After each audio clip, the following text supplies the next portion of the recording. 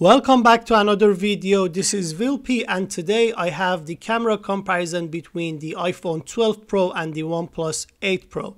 You can also check the speed test between these two devices in the channel. Here we have the video recording. I think they both do a very good job, but the iPhone handles the exposure and the shadow details much better, while the 8 Pro captures more details. If you look at the trees or the ground, you can notice the difference in the amounts of detail they both capture. These differences will carry on in the photo shoots as well. For the main camera and during daylights, the iPhone has a better dynamic range and deals quite well with different lighting scenarios. The details in the shadows are less likely to be missed compared to the 8 Pro, but the photos coming out of the 8 Pro are in general sharper and they carry more details.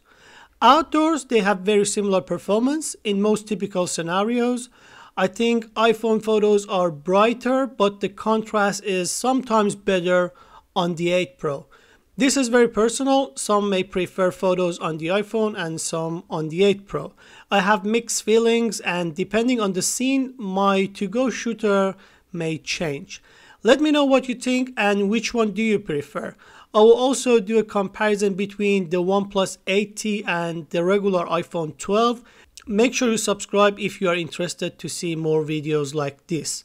About these two cameras, the only thing I'm quite certain of is that the iPhone does better in the dynamic range and handling the exposure, and the 8 Pro captures more details.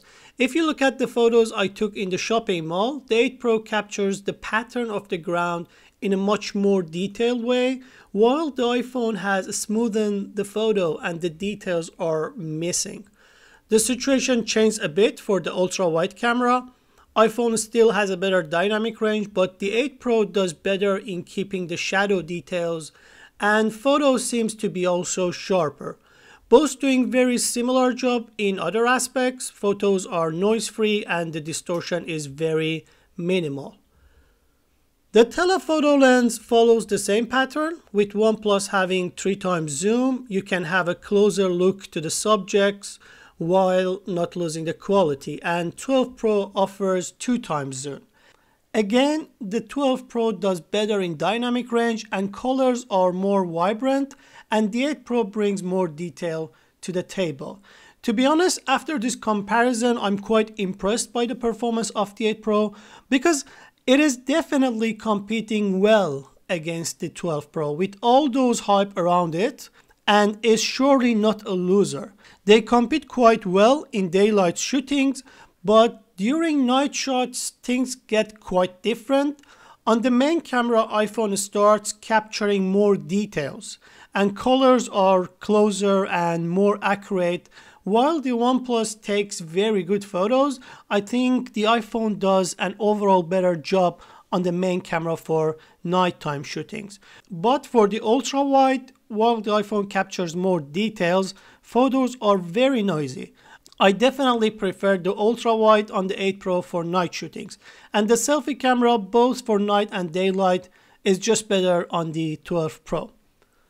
The video recording on the main camera during night follows the same approach just like photo shootings. On the 12 Pro, contrast and dynamic range is better and the video quality is sharper, but the video is a bit brighter on the 8 Pro.